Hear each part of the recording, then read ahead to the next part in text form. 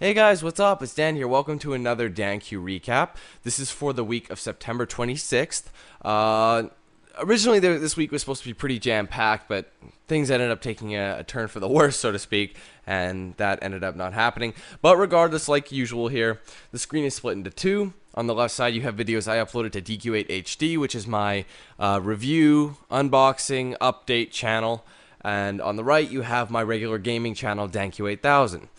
Now, on the left, you'll see a couple videos. First, you'll see the unboxing for Splinter Cell Trilogy, which I originally intended on doing, but things changed, and I had to stop the playthroughs. So, unfortunately, the playthroughs are not there, but the unboxing still is if you are interested in taking a look at that. And underneath that, you have the game update for October. A lot of new games that are coming out in October, and if you're curious as to what's going on, you can go ahead and check that out there. Now, on the right side of your screen, you have first off, you have more Gears of War 3 multiplayer.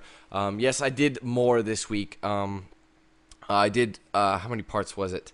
I believe 10 parts. From parts 16 to 26 were done. Basically, extra multiplayer that I never got a chance to get to, and I wanted to, like the different modes that I may have missed. So you can check that out there. When you click on it, the playlist will start you from part 16 in that playlist. So yeah, so click that if you missed those newer parts. And underneath that, you had Battlefield 3 beta gameplay, the multiplayer beta. So if you're interested in seeing the Battlefield beta, you can click that there. So that's pretty much it for this the week of September 26th for the Dan Q recap.